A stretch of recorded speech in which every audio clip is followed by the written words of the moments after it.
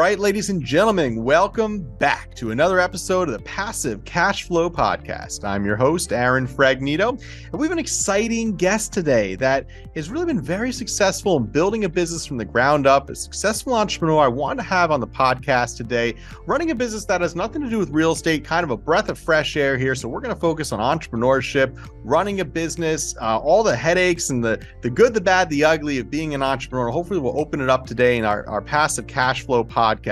And our guest today is Mohan Murali. Mohan, how are we doing today? I'm doing very well. Thank you. Thank you, Aaron. Nice to meet you.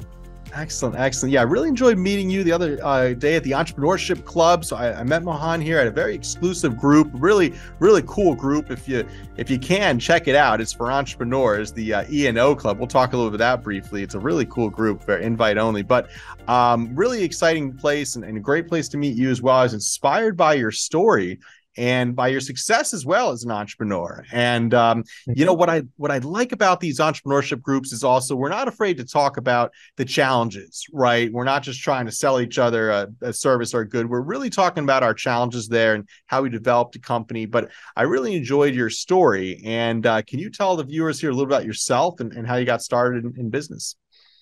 Wonderful. Yeah, actually, I got an opportunity, a phone call, as the proverbial phone call that they talk about, on 16th of September 2001 from the organization called SWIFT, which is the Worldwide Financial Transfers Network. They said, hey, we understand you know something about SWIFT, and we would like you to come and set up what we call as the SWIFT Service Bureau. So I said, okay. And we started cracking on that. There were banks that had lost their connections to the SWIFT network because of the collapse, that they were all situated on the two World Trade Centers. So they needed a means for connecting their financial networks back. And they realized that in the Northern America, whether it's Mexico, or USA, or Canada, there was no SWIFT Service Bureau that could seamlessly take these banks' connections and plug them in and keep their financial traffic flowing. So that is where the need for building a SWIFT Service Bureau came up. And we said, okay, we'll build it. With the knowledge of the people who came to support me, the people who were already working with me in my previous organization, we decided to go ahead and build this. And that is how Axletree was formed a year later. We started the job on 16th of September 2001, but in June of 2002, we actually had formally established this company. So we are about 22 years now in running this June. At People's Capital Group, we help you invest in real estate. Build your wealth by owning professionally managed apartment buildings in the northern New Jersey market. We want to show you how owning real estate is attainable, even for the busy professionals that don't have the time or experience investing in real estate. Now, we only work with select people who are serious about building wealth. So find out if you qualify at peoplescapitalgroup.com. Wow, 22 years of running your company there. That's really incredible. I know I read these statistics all the time that something like 9 out of 10 businesses fail in the first 5 years. And then the next 5 years, like 9 out of 10 of those businesses fail. You know, my business partner and I were like, whoa, we're at year 10. So I guess we're the top 5%, you know, we're doing something right. So as per one of the EO things is the top 1% that survived 20 years. Wow. Top 1% of new businesses that start up survive 20 years, which is a very, very small number. Yes, it is. Absolutely. So what gave you the idea to start a business like this? I realized that there was a need in the market, there was opportunity, and I had the right set of people surrounding me at the time who knew the technology, who knew the industry, and who came from SWIFT. So with the combination of the right people in the right place and the right opportunity, we just said, let's go for it. The challenge was to find investors who would believe, because we were talking of 2001, 2002, and that was a market in recession, just like this market that people are expecting. So the cash was hard to find, investors were hard to find. And here we were with the concept that was like a dot-com concept, you know, the 98 dot-com. So the dot-com booms were fresh in everybody's mind. So it was a challenge to find investors who could believe that large organizations would be willing to send their mission critical financial transactions through a third party company and not themselves. So it was a mindset, it was a paradigm shift in thinking, but we were lucky. We were bootstrapped because investors did not believe this concept. So we bootstrapped ourselves through whatever we could. And as the customers, as the clients started coming on board, we kept pouring back the profits back into the business. So our model has grown like that over the last 22 years. And today we are lucky that we do not have an external investor and we are completely independent organization. Wow. So you never took on an angel investor or an equity investor. Incredible. No.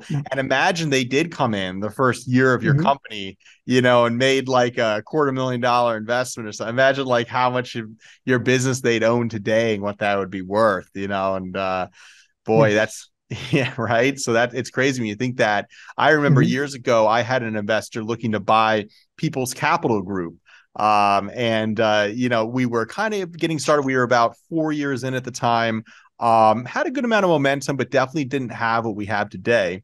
Now, 6 years later. So, and boy, if I had sold for the price I was giving it away for at the time, I would have regretted it. I really would have. And I'd be working for someone else. I still would have owned part of the company. It was a partial buyout, but, I wouldn't really be my own boss at the end of the day. I'd be working with a much stricter partnership. And now with Seth and I, we own the company 50-50. So we're able to run the business as we see fit and, done a pretty good job. But yeah, I mean, that's always a challenge of an entrepreneur. You think, oh, I could go with this investor, not really have to worry about money anymore, have some flush accounts, be able to do the type of growth I'm trying to do, maybe get there faster or easier. But then in the big picture, it seems so nice at the moment. It's like, thank God I have this investor. Thank God I have this option. But then, as it didn't pan out or it didn't work out and the fine print kind of got in the way of everything, I'm really glad it did, because if I had sold back then and given up equity in our company when we were getting started, it would have been a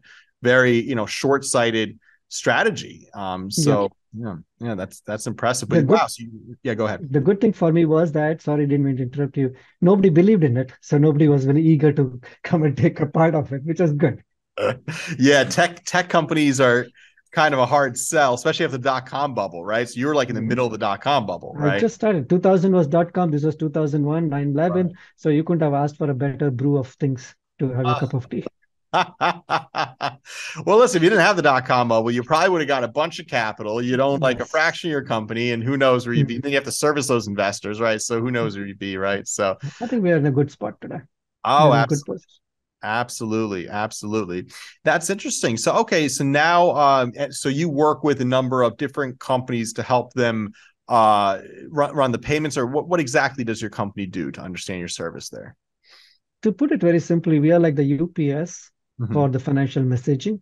We take the financial messages that are created from the internal systems, be it a payroll file, be it a procurement file, be it any other payment file, ACH file, it doesn't matter.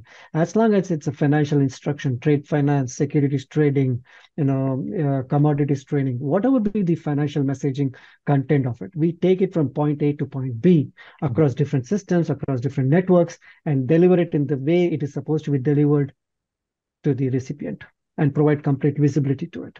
So today, for example, our clients move about $50 billion on a daily basis through our networks.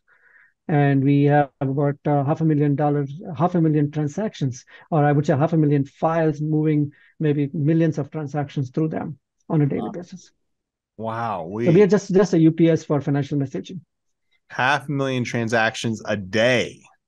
That's Wow. It's more than 500,000 transactions a day. Oh my gosh, that's crazy. So, and so it's a volume-based business. So you get like a fraction of a cent for each something like that, or no? I really wish we did that, because if I'm doing that a fraction of a cent for $50 billion, then that we'd be in a different sphere all of it. I'll be listed. You wouldn't be on the PassiveCashFlow podcast. You'd be on an island somewhere with your feet up, right? Maybe, I don't know. But no, we don't take a cut on the transaction volume, but we take a cut on our pricing is basically based on number of boxes that are moving, the size of the box, the weight of the box, and things like that, but not what's inside. You may send an iPhone inside it. We don't take a piece of the iPhone, or we don't take anything. You can send a gold bar for all we care. We don't care about. It's funny, when we first met, I was comparing my business to yours, and we were laughing about, man, if I wanted to go from from 150 units to 1,500 units, I'd have to do a lot of things in between. Expand our management services, bring on hundreds of more investors. Team up with family office, different things, find great deals, right? So there's so many moving pieces, and over time, yes, we could accomplish that maybe over the next 5 or 10, 15 years, and develop 2,000 units or so in our portfolio. But the bottom line also is building in real estate is kind of brick by brick in a sense. There's different ways to accelerate it. With real estate syndication, you can obviously accelerate what you're buying and help more and more people invest, and the sky's kind of the limit. But it's really about building out the processes and things like that, and building out your investor base and your reputation. With a tech company, once you have that platform in place, right? Once you have that system, if you set it up properly to handle that amount of traffic, essentially, I know the grass is always green on the other side. You like click a button and it goes, right? You just count the money coming into your bank account. Is that how a tech company works? Yeah, the scalability factors vary compared to a brick and mortar. Yes, you can for a very small incremental change in resources, for example, you can process a significantly larger volume of traffic in our systems. And also the way our systems are structured, the way our processes are structured, we don't need a huge army to manage these volumes. Right. As we add more clients, there is enough scalability or enough resiliency or elasticity within our teams to handle those additional businesses. And then as our client base increases, we keep ramping up the teams. So as of today, we are literally hiring almost 6 people in the last 5 days. So it's been in the last 5 days. So there is a need for people in the company as the business is growing, but at the same time, it is not directly proportionate to the growth in the traffic volumes. Right. We can have a significant traffic volume growth with very, very minimal people growth. Wow. And so how many employees roughly do you have in total now? I think we are about 60 as on date. Okay. Around the world. Wow. Oh, around the world. All right. So a lot of your employees are able to work from home, or you have different offices around the world? We are a hybrid company. We have a few offices, 4 offices around the world, and everybody else is working from their homes. Okay. All right. Very good. Very good. Where's your U.S. office located here? We are here headquartered in East Brunswick, New Jersey. Sure. Yeah, we're not too far from you. We're over here in Somerville, New Jersey. Yes, yeah. That's right. Yeah, absolutely. Good. Yeah, I've done some real estate deals in East Brunswick. It's a good market, actually. Good. The Brunswicks in general, good market to own real estate in. So it is going well. Yeah, absolutely. Sounds like it's going well. So that's really interesting. So let's break into kind of more the entrepreneurial side of the conversation, and just, try to put yourself in people's shoes, kind of, getting started. It's a very daunting word, entrepreneurship. It's got its attractiveness, right? The media makes it sound like it's all fun and games. You see entrepreneurs driving around in Ferraris and private jets and, living in big houses. But there's a reality behind entrepreneurship that it's not as glorious as sometimes people selling you a book or CD about entrepreneurship make it seem. And what are some things you really learned getting started? Just maybe some, good tips of the trade, getting started, building a business, or even building your business to the next level now. Some kind of like concrete rules you try to follow in building your business. What do you think those might be? I know it's a tough question. There are lots of lessons I learned building this. The one single thing is that you have to have a single-minded focus on what you want to do.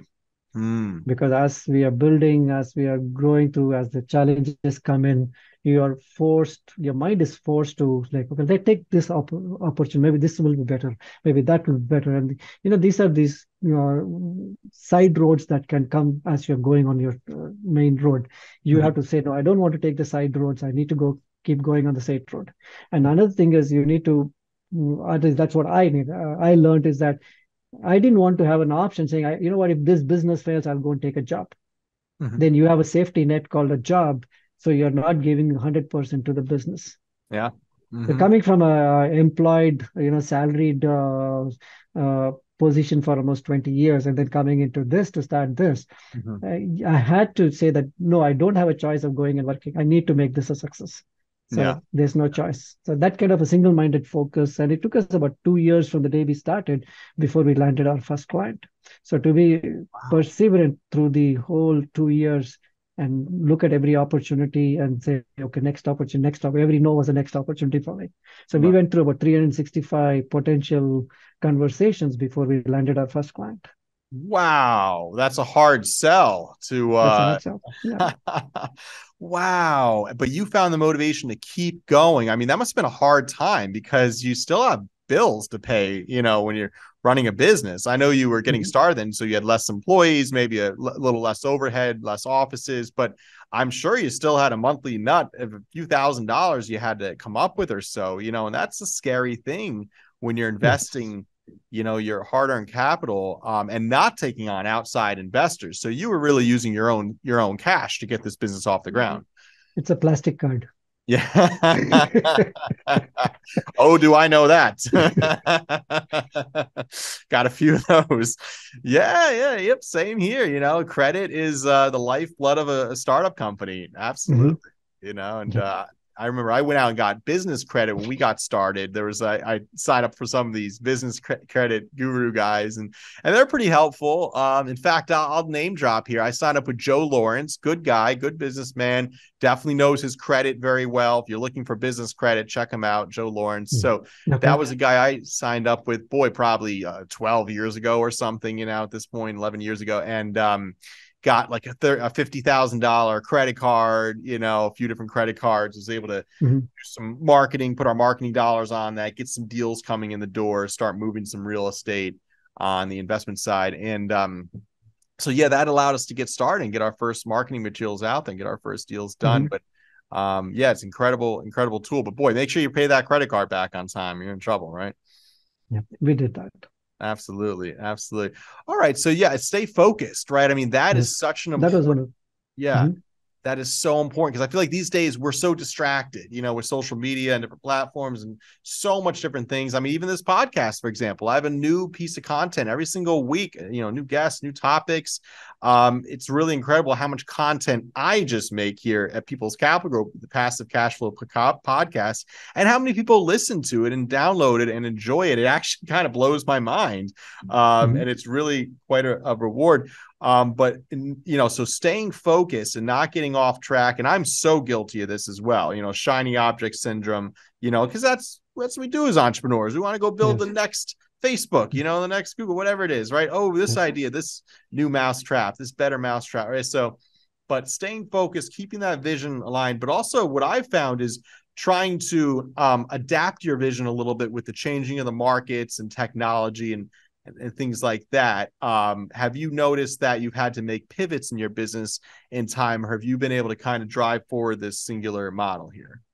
Oh, yes. We being nimble and being able to pivot in the right direction is very important. There's a lesson I learned called you shoot bullets first, find the target, and then shoot the cannon. You don't throw cannonballs out there until you find the target. Right. So this is Jim Collins' favorite thing. It's not mine. And as we have seen different challenges, we saw the 2008 challenge crisis hit the markets. We saw in 2010 one of our biggest network providers started competing with us. So Wow. the people we are feeding started competing with us. So that was a big challenge. Yeah. But we had already, as part of our SWOT analysis in 2002, had drawn these scenarios, what if scenarios of this thing happens, this happens. So we took about 15 or 20 scenarios. And one of the scenarios, what if the company that's feeding you is also going to compete with you? Mm-hmm. So we said, oh, that doesn't look like it's possible, but you know what? Let's put it on the desk and let's put a scenario and let's do a tabletop exercise and see what we need to do. So all of those things helped us pivot. We pivoted in 2008, we pivoted in 2010, and again, we kept pivoting. Even now, we are just 2 years ago, we pivoted as late as 2022. January, we said, you know what? We are known in the industry for what we are doing, which is building the financial connectivity. Mm-hmm. Okay, there are bigger players against it, but we still need to pivot and build something bigger and better for our clients to see value in it. So we came out with this platform that solves one of the biggest challenges in the industry, which is having fraud controls and access controls across multiple systems. Everybody has a portal, everybody has an application to log into, and you have hundreds of users log into different applications, and it's a nightmare out there. So that was also a pivot. So we had to constantly keep seeing, okay, how the industry is moving, what's happening out there, and how do we keep ourselves nimble enough to take the benefit of those challenges, and as new threats come in, be able to build a moat around ourselves. So that's Mm-hmm. what we're doing. So it's always a concept. You have to be ahead of the fastest. If two people are running and the tiger is chasing you, you have to be faster than the other gentleman, right? Yeah. So that's how we have to be in our business. We have to be faster than our competitors. Just faster than competitor. Absolutely. That's a good lesson for when you're out running a lion or a bear. Definitely. Just faster Mhm. than the other guy. Okay, interesting. And now, do you find it hard? You said you're hiring 5 people in 6 days or 6 people in 5 days. Regardless, you're hiring a lot of people quickly. Yes. Mhm. Now, do you find it challenging to find good talent in today's labor market? It is getting a little better. Sorry about this. It's getting a little better. We are seeing that uh, up until about a month ago, it was challenging. But in the last 30 days, we are seeing even good resources coming to us from different companies because there are a lot of people who are very nice, who are very capable. But unfortunately, the big companies don't need them. The Mm-hmm. reason is their share values are falling. They need to show better profits per employee and things like that. And they don't care if you take 12,000 people from Google and another 20% are going to go out in the next few weeks, as per what we hear in the news. Mm-hmm. There's going to be a lot of people out there who are going to be out, who are good, very capable, and for no fault of theirs have been let go. So Mm-hmm. the markets are changing, and we have been. Our goal is to basically ensure the right positions are filled with the right people, so Mm-hmm. they can drive the company in the right direction. Yeah, yeah, absolutely. That's good. So I guess the double-edged swords, yeah, we are seeing tech companies struggle now. We are seeing them with the layoffs happening. Now, those are some of the high sought after employees, though. So that's the good news. I read some type of article that most tech employees found employment within like 4 weeks of leaving their prior position, which is essentially means they went, and applied for a few jobs and got like one of the first, 10 or 12 jobs they applied for. So Yes, doesn't seem like it's too hard for experienced tech employees to and get positions. Yeah, and qualified people. They should be qualified. But when we hire or when we interview candidates, we look for cultural fit first. right, right. They may be the best in their what they do, but if they're not a cultural fit for our culture, we don't even consider them. Mm-hmm. And what is your company culture there? It's so important to have a good company culture. How would you define your company culture? It's a very tough question. I wish I could answer it in a very easy way that people can understand. Right. Our culture is purely dependent on team growth. Okay. We want people to build teams, build leaders, Mm-hmm. and be a team player all around. And Yeah. and understand the entrepreneurial spirit with which this company has been built. We don't want people working in very large organizations with a high business class flying mentality to come and work in entrepreneurial find that hey, this is not their cup of tea. Mm-hmm. So we are very looking for people who understand to stay nimble and to stay profitable.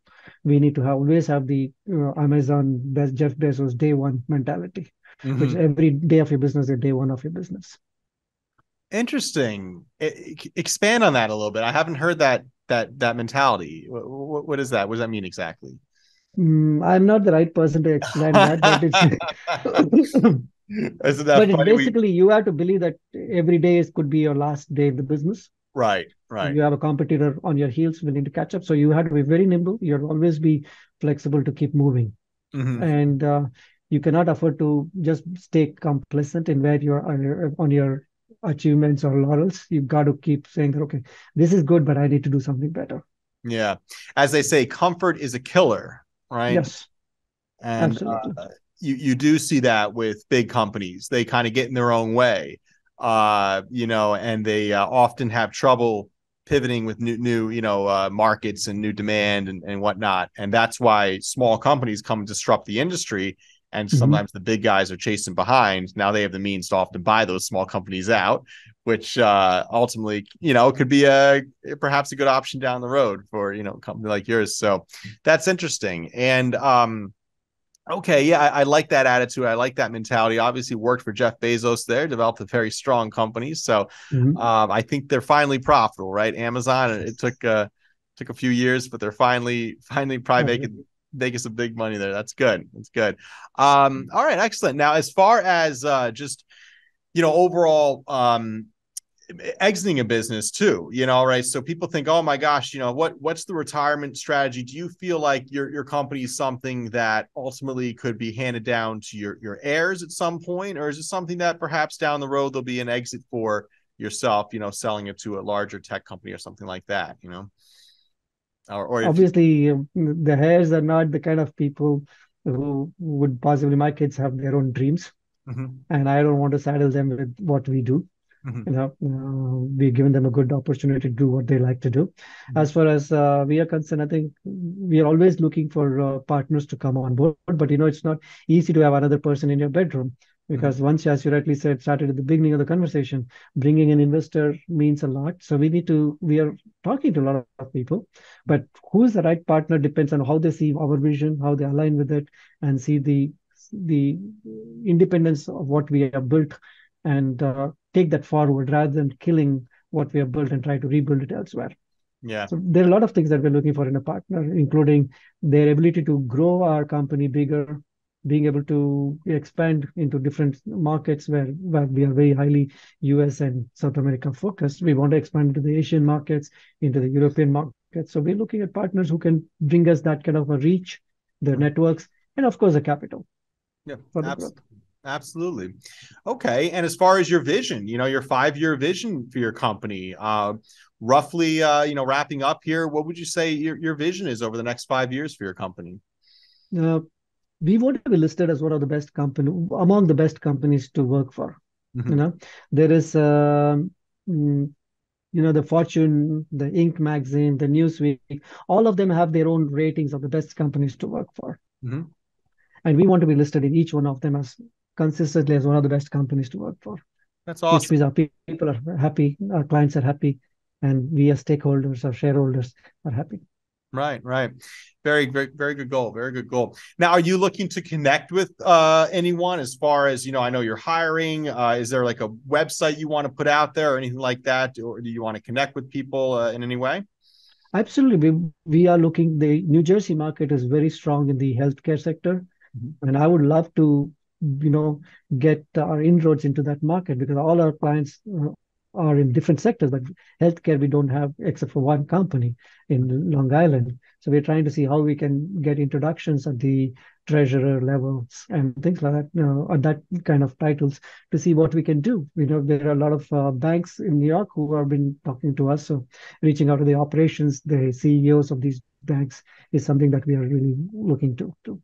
Interesting. And if someone has connections to that space, how could they contact you? Website or an email or something like The best way is to, yes, website, all the emails are there, all our profiles are there.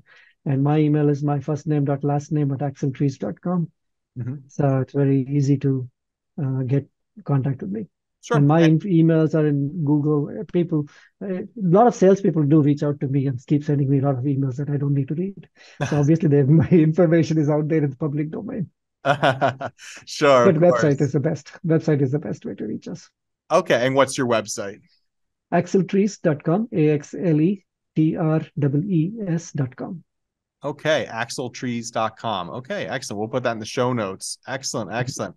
Well, thank you so much, Mohan, for coming on. I really enjoyed what we were talking about here today. And, you really inspired me when we were talking the other week as well. And, it's really incredible what you've done here with this company. And I think your goal there being one of the best places to work for and getting those awards in the future.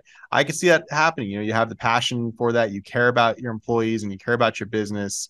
It's not just a number on a screen or a paycheck, so I see that in you. And that's one of the reasons I like to join these entrepreneurship groups and whatnot, because those are the types of people Mhm. you meet. And Yes. now I know the E&O group is kind of invite only, but if you are an entrepreneur and you are looking to meet like-minded fellows, I know there's restrictions. Your business has to be a certain size, like $1 million in gross revenue annually, so not too crazy. But um, Mhm.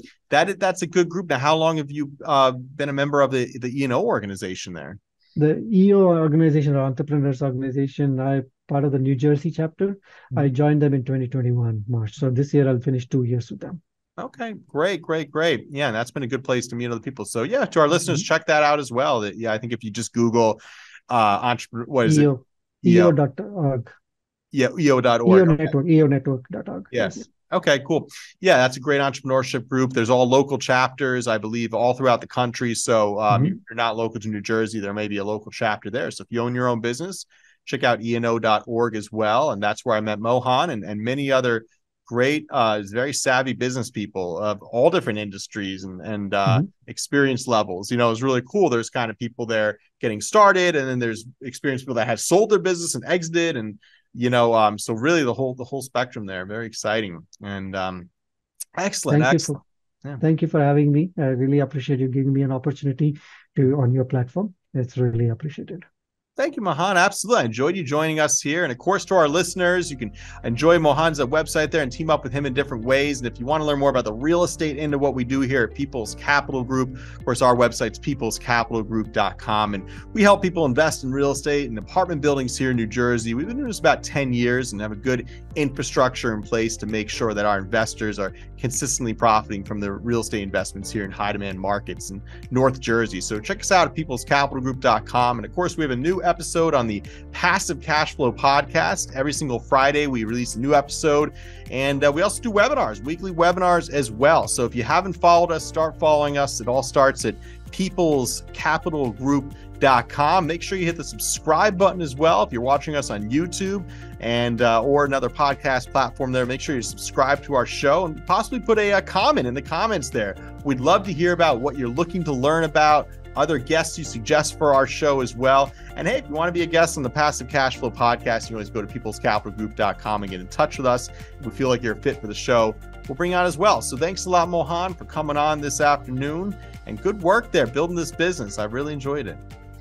Thank you. Thank you, Aaron. Have a great afternoon. Thank you. Bye.